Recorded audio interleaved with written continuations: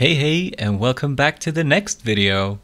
Today we're gonna get some simple inputs going and see if we can move around some game object. So let's get to it. Start by making an input class. This input class is gonna implement key listener, which is part of the AWT package. Now we need to implement these methods. And we have three methods: key typed, key pressed, and key released. Key typed won't really be interesting to us because key pressed will tell us the same thing. So for now, let's just close this up. And to do this as easy as possible, so we have time, we're just gonna make a private array of booleans and call them pressed. And let's make a constructor where we say that pressed is new boolean, and I don't know how many slots I'm gonna give it. So these key presses, all of these keys are represented by an int.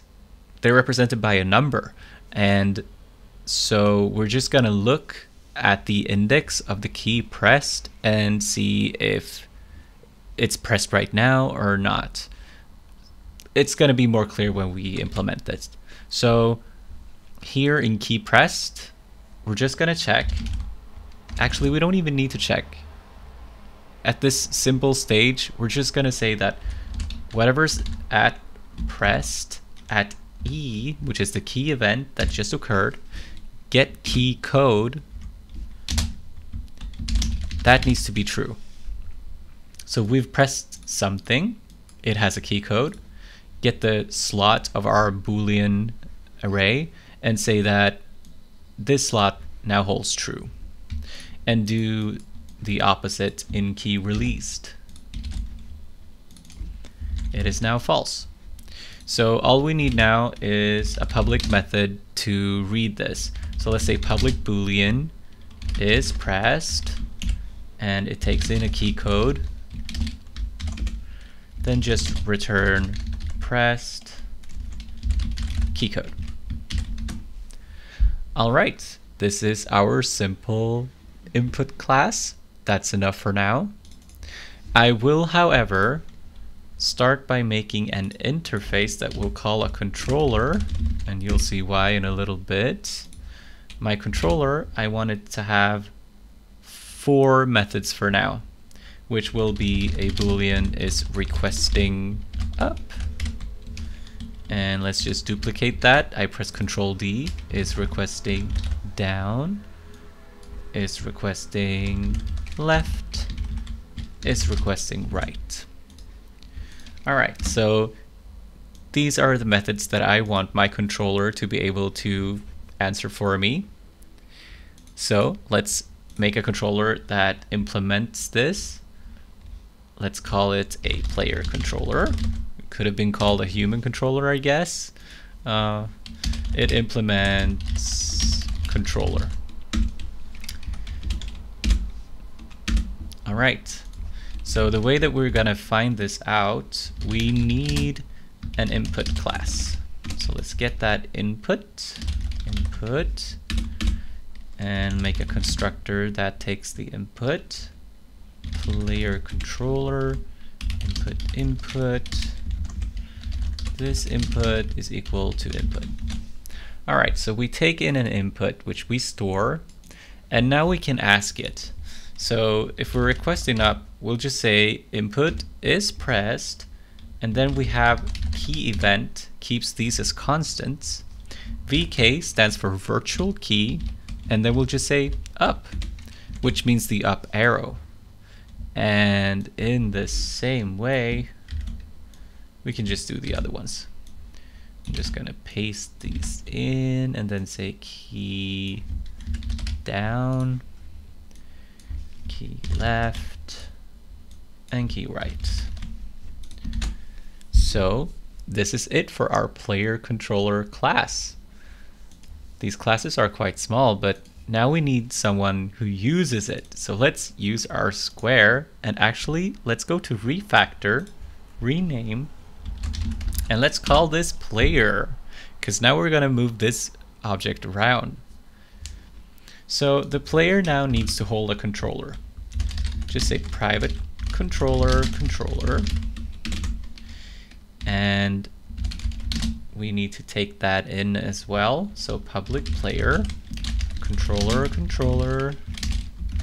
and then first say super, so our size and position is set, and then say this controller equals controller. Awesome.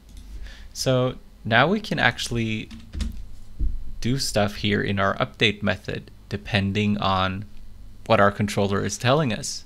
So if we do this, let's get something called a delta x and an int delta y. I don't know why I did that in, let's do that. Okay, int delta x, int delta y. Now we need to calculate this somehow. So if our controller is requesting up, what does that mean? That means our delta y is going backwards. All right, I need to set an initial value. So let's do that. So the delta is 0. If we do nothing, then there will be no difference. But if we're requesting up, we're going backwards. For the y-axis, that is, let's just, is requesting down, then we're adding to the y-axis.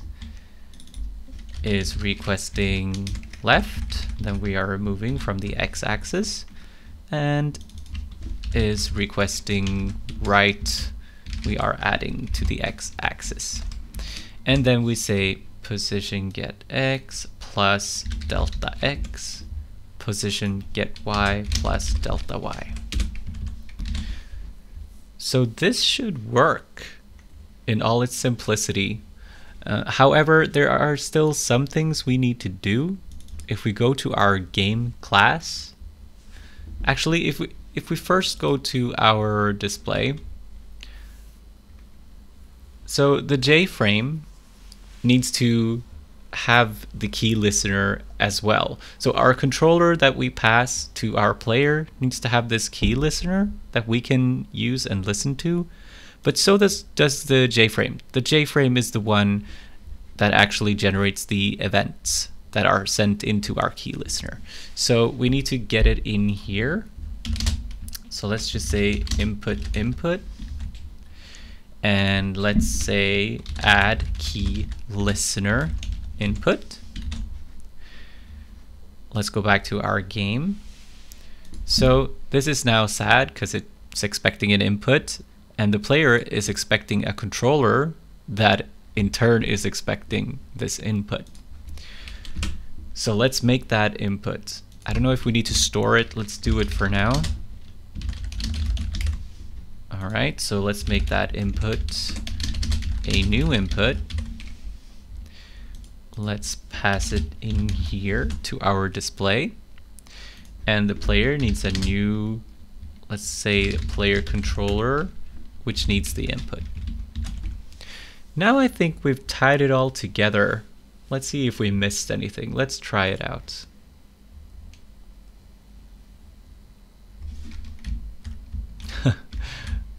All right, it works, but apparently I did not change.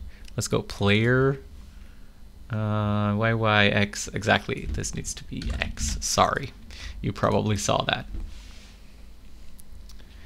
All right, but it works. We can now move our objects. Of course, this is a bit simple, and maybe we want to do something more fun, but now at least we have something moving around on the screen, and it didn't even take that much. So that's awesome. All right, I'll see you guys in the next video.